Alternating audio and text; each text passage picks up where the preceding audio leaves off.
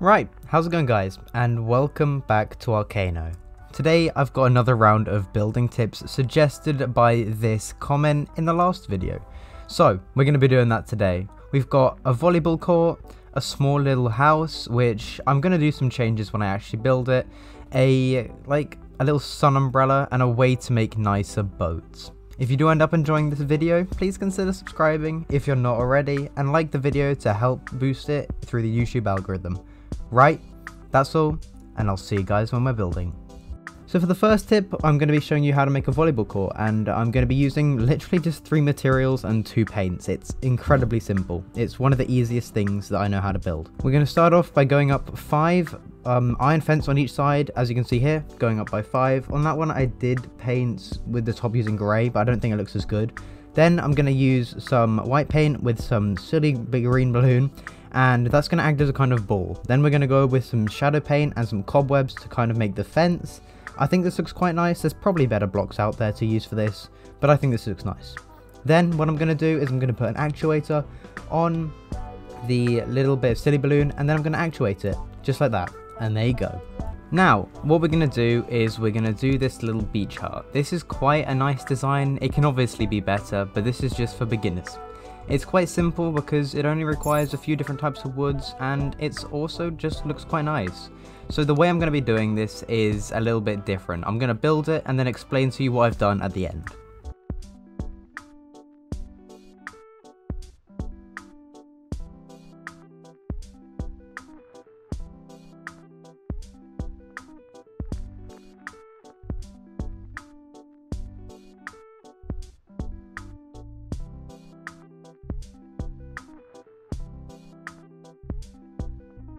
Now what I've done is I've used bamboo to kind of make a top. First of all, I've built this a little bit stretched, sorry for that, but how I'm working on the roof is quite nice. So I'm using hammered blocks and little spaces to create small, well, lets some light in. And it looks nice because it's not all in just darkness, and like if you see here, you can press and hold hammering to break something, and then you can also just place or hammer the thing just so it doesn't show the background. It still shows the wall behind it, but it just looks really nice. I've also used rich mahogany, shade wood, and palm wood. Then for the roof, what I used is deep green painted crimson grass wool and living rich mahogany leaf. Right, let's go to the next one. Now for the beach umbrella. This is also incredibly simple, and no, that is not a dead body on the floor. That is a beach carpet kind of rug thing. I know, it looks pretty sinister, but don't worry, you can always switch out the blocks. So for this, what you're going to need is 2 paints and about 4 blocks. Technically only 3 if you want it without the carpet thing at the bottom. We're going to go up 5 tiles with iron fence painted white. We're also going to do a kind of pattern with 2 fences.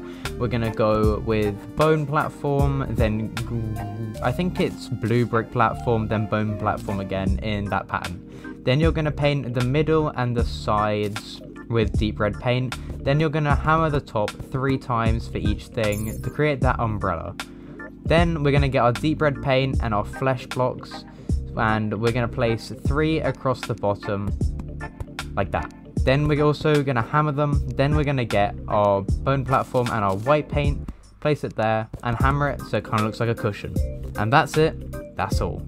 Now for the boats. This is probably the most complex on the list, but I'm going to show you how to do it quite simply. We're going to get a few materials. You need about 4 or 5 woods to build this. I'm using shade wood, boreal wood, rich mahogany wood, and spooky wood. Then for platforms, I'm using 2 honey platforms, and for walls, I'm going to be using ebonwood fence, sail, and also I think it's rich mahogany wool. And this is quite a long process, so I'm going to speed it up and I'm going to walk you through it as it's being sped up. For the first part, I'm going to be building up the sides where it kind of anchors up. I'm also going to be adding the platforms on the second row just here, then adding up the kind of curve at the top left and also at the top right. Then I'm going to hammer it all into shape and also going to add in the platforms. Then I'm going to start actuating and adding in texture. Once I've done that, I'll start working on the actual top of the bit where the sail bit comes up. So I'm going to use Evan wood fence for that. I'm also going to use wood shelf, and I'm also going to use sails. I'm going to extend the top one and kind of add a bird's nest, which I think looks really nice. Now, we're going to actuate these top bits, which also adds a lot. It just kind of makes it feel a bit more full.